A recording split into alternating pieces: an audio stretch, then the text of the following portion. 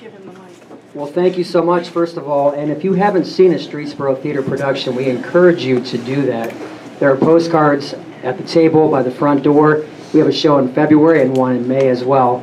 And I want to say thank you to my great friends in Streetsboro, and I have so many. And a couple are here tonight, Anthony and Michelle Madden. I appreciate them being here.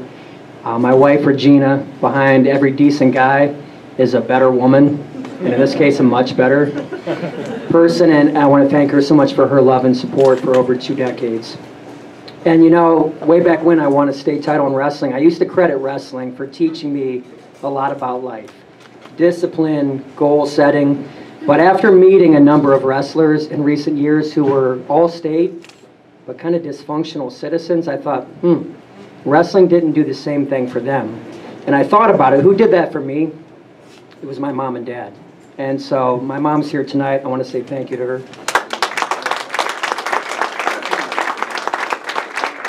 My dad decided that I wasn't a big deal enough to show up. I want to thank him too. And thank you to the Chamber so much.